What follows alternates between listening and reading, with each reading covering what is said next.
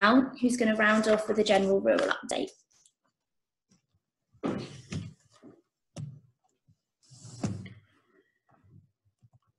Thanks, Shannon.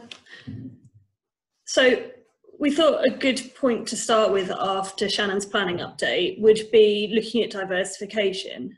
So with the loss of direct payments, now's a really good time to review alternative income sources. But we would urge that you consider all factors before you start work. So as Shannon just said, it's much easier to go for a change of use under permitted development than under full planning. But if you have begun the conversion, we can't go for permitted development. You should also consider tax before you start and speak to your accountant. Again, this is something that's difficult to do retrospectively. And when actually looking at the diversification itself, you should consider who the end user is going to be, what the demand in your area is like, how it's going to impact on your cash flow, and if you're going to need to borrow any money to undertake the work, and also if there's any niche markets you can tap into. We can't have a Robinson Hall presentation without touching on tax, especially as it's increasingly in the press at the moment due to the growing national debt following the coronavirus outbreak. It might not feel like it, but the current tax regime is relatively kind. And the next budget is coming in March 2021, and we're expecting that we could see tax increases from then. The Office of Tax Simplification undertook a review of inheritance tax in 2019, and they've just finished a consultation on capital gains tax. One of the suggested changes in the inheritance tax review was the removal of the capital gains tax uplift on death. So currently, if you inherit property, you inherit it at the deceased person's probate value. If you then sell it swiftly afterwards, and it's at a similar value, no capital gains tax will be payable. The plan with the removal of the uplift on death is that you would inherit at the deceased's base value. So if you then sold the property, you would pay capital gains tax on the difference between the price you sell it at and the original base value. This could have quite a big impact on the amount of tax due. There's also more and more talk in the press that wealth taxes are going to come in. So if you're making or planning business or ownership changes, our suggestion would be that you move forward with these swiftly and make the most of the current tax regime rather than what might be coming in the future, which could be less favourable. The government remain keen to invest in infrastructure and development to keep employment figures up and to aid the economy. They've recently published their National Infrastructure Strategy, and that showed that their commitment to development in the Oxford-Cambridge arc remains, despite political pressure to move investment up north. They reiterated the commitment they made in the budget in 2020 to prepare a spatial framework for the Oxford-Cambridge arc area, including looking at options for development corporations. And they confirmed that funding remains for East West Rail. Similarly, with tax changes, our advice is to consider any opportunities that come to you now, as the income from development could be higher now than it would be under development corporations or if there's a fixed rate for development land made in the future. I just thought I'd touch briefly on telecoms, as many of you will have a telecoms mast on your property. And following the introduction of the Telecommunications Code in 2017, we've seen very few new lease agreements or renewals complete. However, with increasing pressure on operators to roll out 5G networks, they are now beginning to serve notice for tribunal where rents cannot be agreed. Many landowners have been reluctant to agree the rents which have been put forward by the operators under the new code, as it changed the rent mechanism from one of open market value to one based more on the existing use value. Some operators took this literally and suggested rents based on the agricultural value of a corner of an arable field, which gave very low rents. and landowners wouldn't agree. We are now seeing more decisions coming out of the tribunal, and they are tending to find in favour of the operator rather than the landowner, but not at the very low rents which were initially suggested. However, on average, the rents proposed are probably only a quarter of the current rents that have been received, so they are going to go down. My advice would be, don't agree the first offer, as operators have to show that they have undertaken negotiations if they're to get a successful result at tribunal.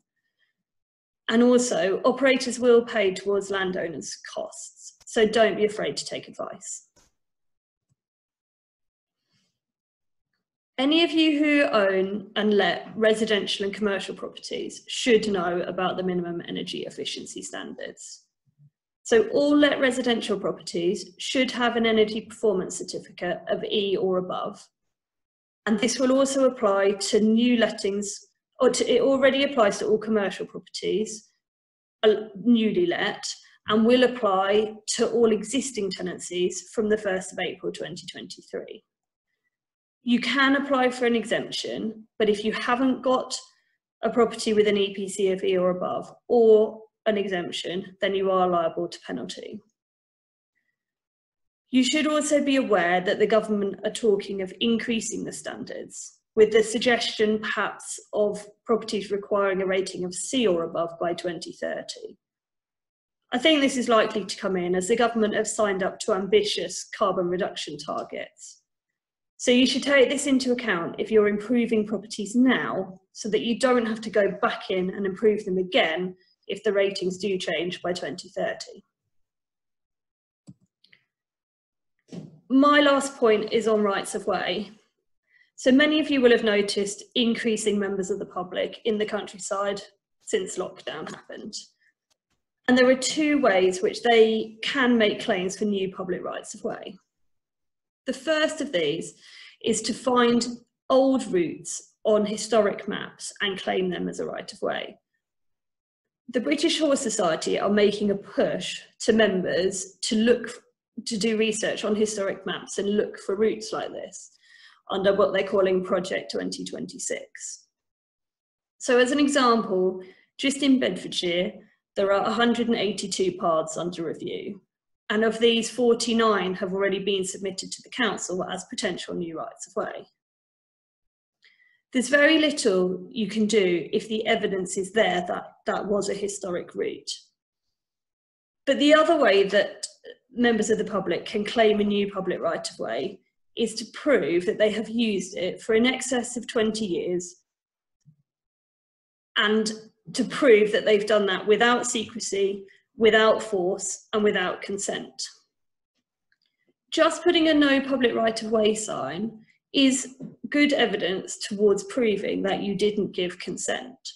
So you should make sure that existing public rights of way are well signed and that you have no public rights of way signs where you don't want people to go.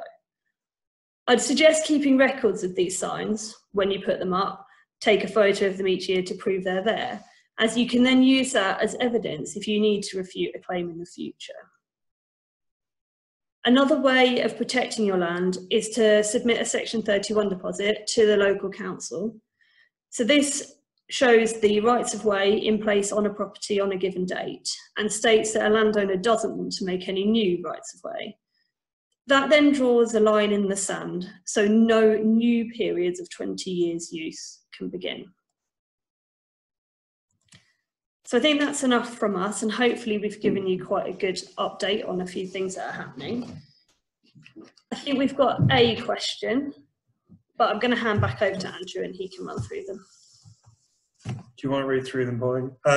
So as I said at the beginning, if you'd like to ask a question, if you go to the bottom, you should be able to see a Q&A and you can type your question in there.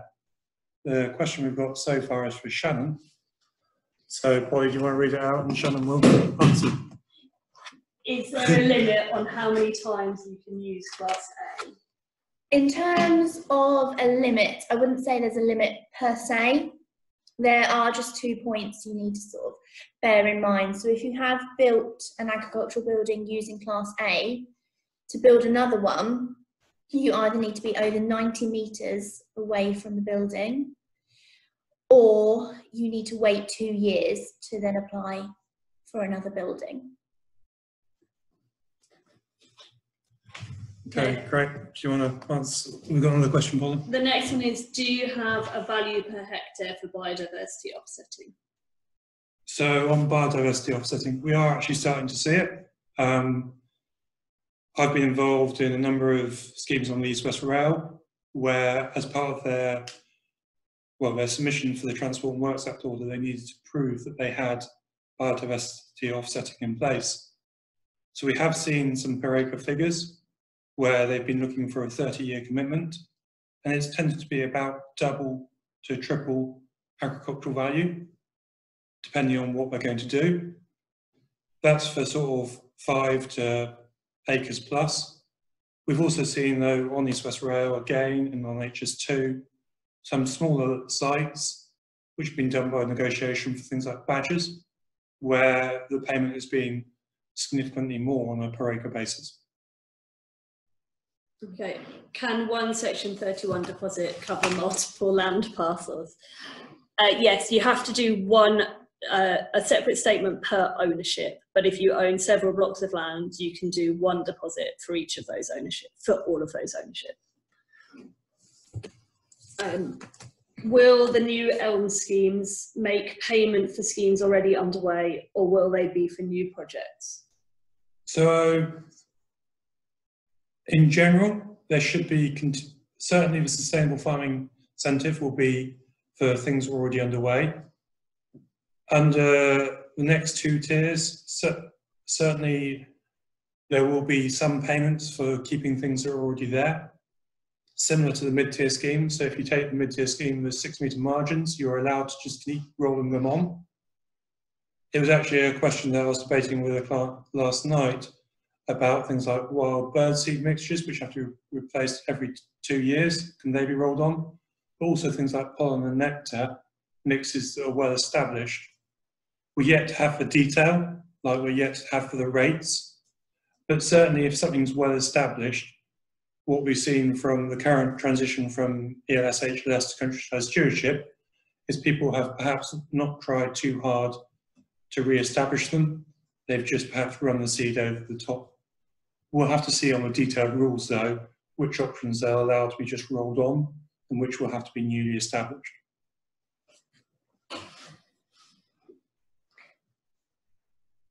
Okay.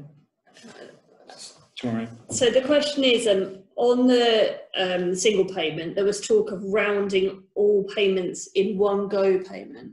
Okay, so I think what that question was about is about the ability to take a lump sum. So there will be the ability to take a lump sum, but that will be on the condition that you retire from farming, which we're yet to see what conditions will come with that.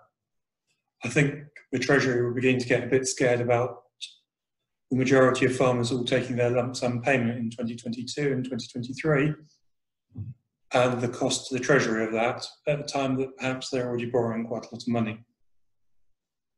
Okay, how do you think the changes in support and new environmental schemes will affect rents? I'll give you my view and Polly can give you hers. My view is that certainly we're already beginning to see an effect on rents.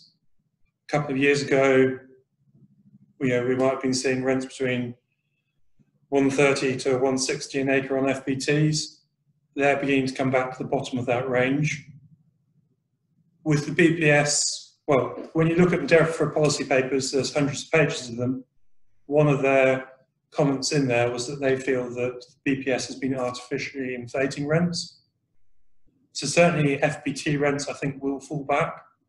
AHA rents, so agricultural holding out tenancies, the long-term lifetime tenancies, that's going to be a bit more difficult because we're looking at the related earning capacity and the productive capacity of the holding. BPS has traditionally gone in there, but when you've got more options about environmental schemes, for example, if you've got poor quality land and you enter into the environmental scheme, would a prudent tenant do that? It's going to be harder to predict than the FBT rents. Polly might totally though disagree. No, I agree. I think it will depend on what the payment rates are under ELMS, and we're already looking at how we update our farm business tenancy agreement that we use to factor in environmental schemes in more detail than we have in the past. It's a question for you, Shannon. Do the new planning protocols impact extensions to renewable energy installations? Or it's quite specific. This is quite specific. I probably wouldn't be able to answer on renewables, but if you are able to leave some contact details, I can speak to my colleague Abel in the planning department, and hopefully he can help. Sorry about that. We've got your details, Martin. You can ask. I think that's it. Oh, sorry. Hang on.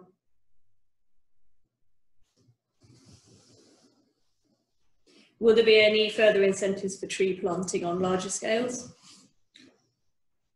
I think definitely would be my answer to that. We're already starting to see this. So the DEFRA announced yesterday that there is going to be projects in new forests, so Marston Vale being the obvious one, where there's 8.4 million to encourage new tree planting. The government's made a big thing about tree planting and about the ability to store carbon in trees. So undoubtedly there's going to have to be significant incentives. I think that's where the landscape change comes. So the top tier of elm, they'll be keen to establish new forests. Personally, if you start looking at the research, you can see that soils actually have the potential to store far more carbon through increasing organic matter than trees, but it's good and easy sell for the government to talk about tree planting. Okay. If you were considering investing in a new slurry system, would you advise that we hold off? And if we can't hold off, will they look back at any recent investments? So answering the second part of that question first, we've tended to see that they won't backdate things. If you are looking at a new slurry system, these things take time to design well. We're expecting that scheme isn't very far away. So probably by the time you've designed it and in a position, we'll know far more about what that scheme will fund and where to go with it. What is likely to be the impact on land values in the reduction to BPS and changes to the tax regime? Ouch. Okay, so land values in terms of BPS, the consistent answer I give on this is that nationally land values are falling, but certainly not in our area.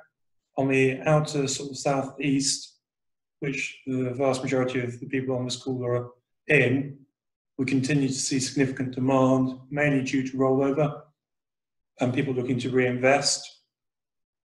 So up till now, we've sold quite a lot of land this year, and it's been at a higher values than last year, similar values to 2018.